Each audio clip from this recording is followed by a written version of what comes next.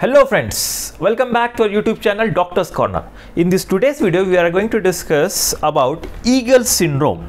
So what exactly is this Eagle syndrome? That is the definition of Eagle syndrome we are going to discuss today, plus what are the causes of Eagle syndrome and what are the types of Eagle syndrome, and signs and symptoms of Eagle syndrome, and diagnosis, and finally the treatment of Eagle syndrome. Under this side headings we are going to discuss this particular topic, Eagle syndrome. Okay, so this topic comes under ENT, that is Otorhinolaryngology. Okay, this is a surgical condition mainly, but what exactly is this? Before coming to the definition, I'll just give you the background. So this is the skull, everyone knowing this. So this red color structure which is highlighted in red color, it is basically this styloid process. Okay, styloid process. So in the temporal bone, so this projected bony projection, it is known as styloid process. Okay, so basic anatomy.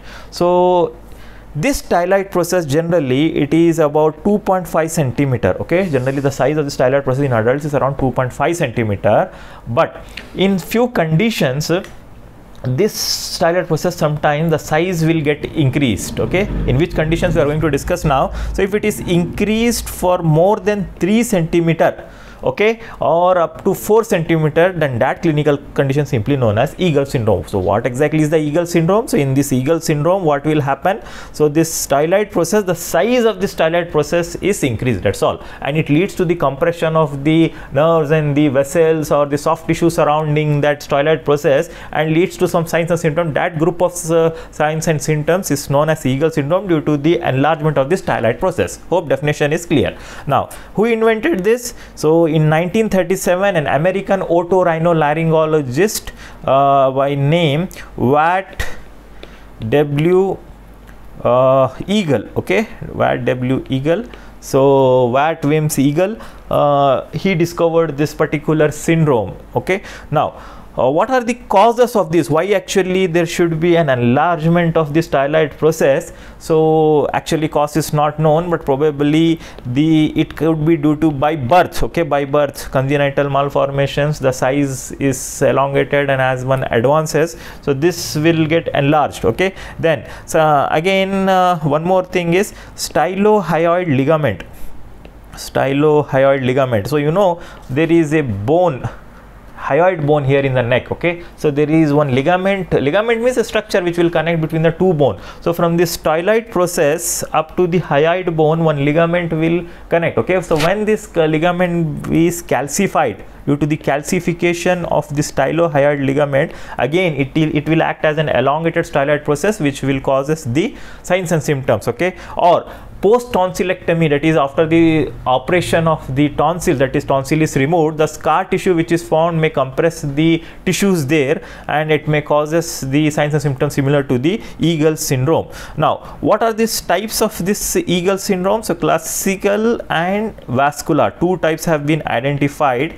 So what is classical Eagle syndrome and what is vascular? So classical Eagle syndrome is the what I have just now described you, that is it is due to the enlargement of the styloid process. So if at all, if this enlargement of the styloid process compresses the internal carotid artery, okay, internal carotid artery, you can see the anatomical relation with the styloid process. So this styloid process, if it compresses, if it gets enlarged, this is the normal, if this is the enlargement, so due to the enlargement sometimes it will compress the internal carotid artery. So that clinical signs and symptoms known as vascular Eagle syndrome. It is may be very critical, it will lead to transient ischemic attack or even the stroke also. Okay, so two types have been identified, one is classical, another one is vascular. So what are the signs and symptoms? So generally this will occur more in the females. Okay, it is a ratio of 3:1 from females to males. Okay, so more in the females in the age group of 30 to 50 years. So what are the classical signs and symptoms? Is there is a pain in the jaw. Okay, so that is the jaw pain.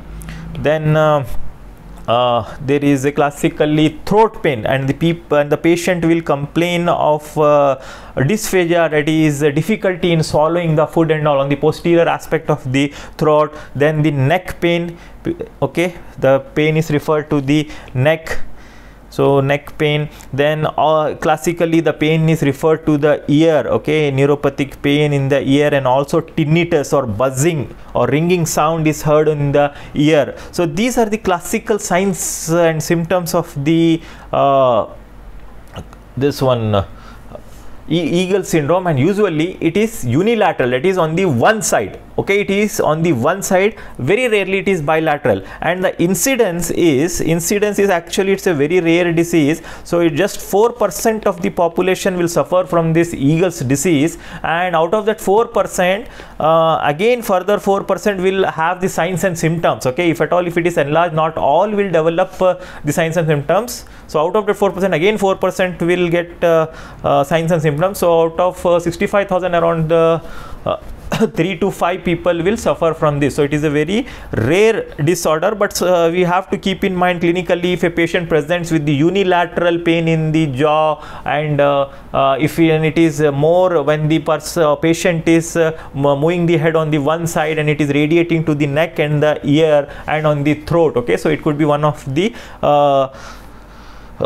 this Eagle syndrome. Okay, now we have seen the signs and symptoms. Now how to confirm that it is due to this enlarged styloid process? If a patient presents to it, there could be differential diagnosis like trigeminal neuralgia or cervical spondylosis. There are many things will clinically appear like that. So to confirm this clinically, we can palpate, okay, when we palpate the tonsillar fossa, generally by manual palpation, so generally there will be only no styloid process is felt, but if it is enlarged, then on the tonsillar bed even the styloid process is palpated, but actually it's a this will cause us more pain or discomfort to the patient, okay. Already the pain is there due to the enlargement, it is compressing, and when you do this procedure, then it will a discomforting thing to the patient. Then finally the diagnosis will be done by the radiographic techniques like simple x-ray can diagnose the APV when the lateral view can show the enlarged styloid process, or if it is not visualized by the simple x-ray, then even the CT scan can be taken, so which can show the enlargement of the styloid process. So if the diagnosis is now confirmed, then how we will treat this clinical condition? So treatment is medical management. So in the medical management, we starts with the simple painkiller like NSAIDs, okay. So generally because of if it compresses the nerves, most importantly the glossopharyngeal nerve, okay, which supplies the tongue muscles and even the posterior aspect of the tongue, there is a pain, okay. So neuropathic pain will be there. So many of the times it is not relieved by NSAIDs, so a course of corticosteroids can be given. So sometimes it is relieved by that. If not, then the neuropathic drugs like pregabalin, gabapentin can be given, or if it is causing severe anxiety or depression, some antidepressants can also be given along with that. Then finally, if it is not relieved, then the local anesthetics, okay, local anesthetics can be injected at the site. So these are the medical line of or conservative management. So if it is not relieved, then the definitive management is this surgical treatment. So surgical treatment is excise the styloid process, that is just remove or cut that styloid process, that is the partial styloidectomy, okay, partial, not full styloidectomy.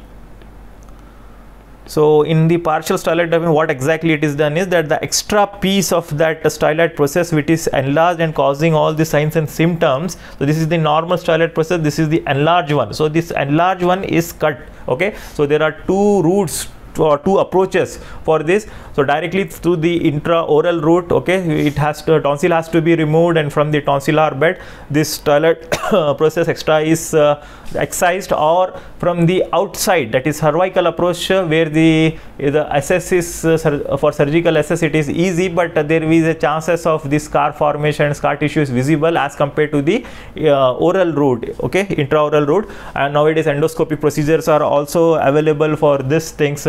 So again, how recurrence rate might be there, and the chance of survive, that is 80% of the time after the surgery the symptoms will get reduced, okay, and most of the people will again get treated even with the conservative management also. If not, then styloidectomy has to be done. Just to summarize, what is Eagle syndrome? Eagle syndrome is the signs of symptoms due to the enlargement of the styloid process. So generally styloid process is around 2.5 centimeter. So if it is enlarged for more than 3 centimeter or up to 4 centimeter, then that clinical conditions is known as Eagle syndrome. Then causes, it could be due to the congenital defects or the birth defects, or due to the calcification of the stylohyoid ligament, and it is of two types, classical and vascular.